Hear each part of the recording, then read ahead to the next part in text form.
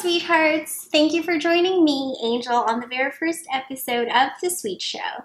February is upon us and Valentine's Day is just around the corner. So today we will be making a homemade box of chocolate truffles. It's an adorable little treat that you can share with someone special this Valentine's Day, or just have it all to yourself. Let's begin! The ingredients that we're going to need for the truffles are 7 ounces of heavy cream, half a teaspoon of vanilla extract, 1 pound of dark bittersweet chocolate that we're going to put in a large bowl, and 2 ounces of butter. First, you're going to get a small saucepan and we're going to heat the cream and vanilla to a simmer. Once it simmers, pour it over the chocolate and we're going to mix it until the chocolate melts and everything is completely mixed in. And finally, add in your butter and just whisk it until it completely melts and mixes in. The next thing that we're going to do is just put half of this in a bowl and just let it chill in the freezer for a bit. Later on, you'll see why. Now I know there's probably a number of creative ways to make truffles, but I want to show you guys 3 super fun and easy ways to make them. First, we're going to make plain chocolate truffles. For this one, we're going to need a squeezy bottle, a funnel, and we're going to transfer our chocolate from the bowl to the bottle.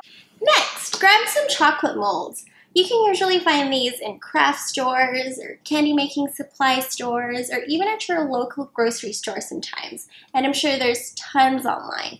Anyways, there's thousands of designs available out there, so get creative and get adventurous. So just grab your squeezy bottle and just squeeze out the chocolate onto the molds. When you're all done, just give it a little tap and just let it chill in the fridge. Secondly, let's make some filled chocolate truffles. Once again, you're going to need your squeeze bottle filled with chocolate and some more chocolate molds, and this time we're only going to fill them about 1/3 full. Now just give it a little tap and just let it chill in the fridge for 5 minutes. Take the molds out of the fridge and they should appear more set and solid by now. Time to place your fillings. You can fill them with nuts, candy, caramel, jams, absolutely anything you want. First, we're going to put our almonds, some candy, we'll pipe out some caramel, and some jam. Now we're just going to squeeze out more chocolate to fill the mold completely. Now just give it a little tap tap, and in the fridge they go. Lastly, let's make some coated chocolate truffles. Remember that bowl of chocolate that you put in the freezer? Let's take that out. Now that your chocolate is set, we're going to grab a small ice cream scoop and we're going to scoop them onto a tray with parchment paper. This looks like a job for our special magic spatula.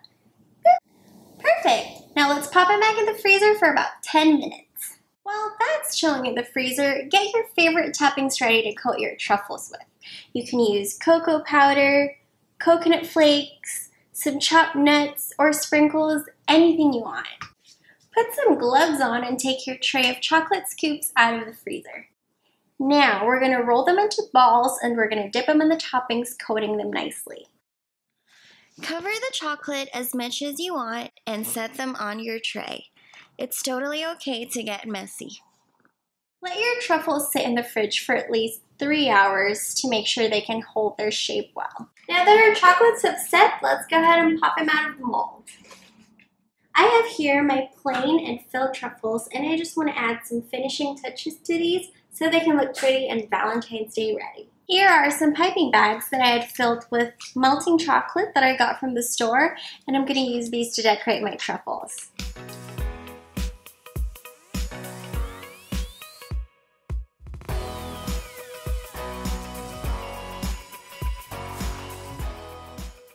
Looking great, guys. Now all that's left to do is assemble our box of chocolates with some mini cupcake liners and a box. Now if you guys can't find a box like this, any box will do. Just get creative and have fun with it. Now, I'm going to take a truffle and then a mini cupcake liner, put it in, and place it on the box. And here's our box of chocolates. Isn't it lovely? I hope you guys had fun joining me today in making these beautiful little treats. I know I did. If you guys have any suggestions on something that you want to see or you just want to say hello, drop me a comment under the video. And if you really like the show, don't forget to subscribe because we have new episodes every Monday. Bye guys, until next time.